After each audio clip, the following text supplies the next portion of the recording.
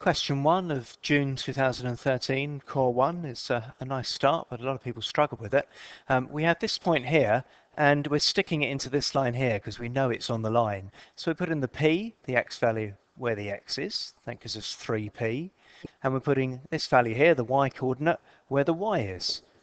P plus 2 plus 5 equals 0. So we just got a little equation to solve here, being careful with the minus 2 times 4 here, which is the minus 8. And so we've got minus p minus 3 equals 0, or p equals minus 3. A reasonable start there.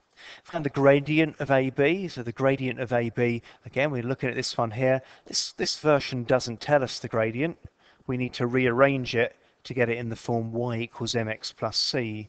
To do that, simplest way to do that is just to add this 4y to both sides. We get that, and now divide everything by 4. So we've got 3/4 x plus 5 over 4, and from that we can see that the number of x's here is our gradient, and so our gradient here is 3/4. Another 2 marks for that.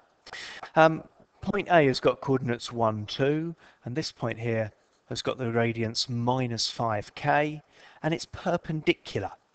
Now, the word perpendicular, of course, means that it meets it at 90 degrees, and if you've got perpendicular gradients, you're going to do minus 1 over the other gradient here. So the perpendicular to this one here would be minus 1 over 3/4, which is minus 4 over 3. We're looking for a gradient of minus 4 over 3. Let's go back and find out what those numbers we were looking for. 1, 2, and minus 5k. So we're going from 1, 2, and we're going to minus 5k. How far along is that going? From 1 to minus 5, that's down 6. Here to here, from 2 to k is k minus 2. The gradient here is k minus 2 over minus 6 equals minus 4 over 3. I'm going to times both sides by 6, and that gives me 24 over 3. 24 over 3 is 8, and add the 2. So I've got k equals 10. And the last line here then, it says this line AB, oh yeah, some strange ways of doing this. We've got to try and find out this line here is the first line of AB, and that needs to cross this line here. AB needs to cross this one here at a coordinate. So we need to find out when these two things are equal. That just means solving the simultaneous equation that you've got there. We've got 3x minus 4y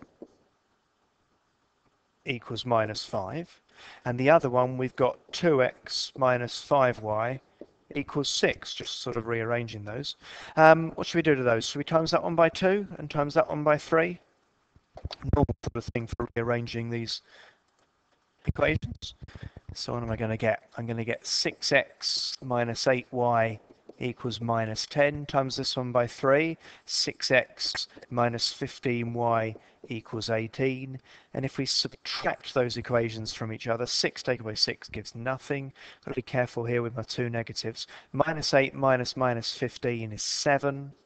And minus 10 minus 18, that's minus 28. So y must be equal to minus 4. And stick that back in one of these, and you're going to get x equals minus 7. That took a while. That's question 1. Mark scheme for question 1 then is here. Pause it if you need it, and I'll stop.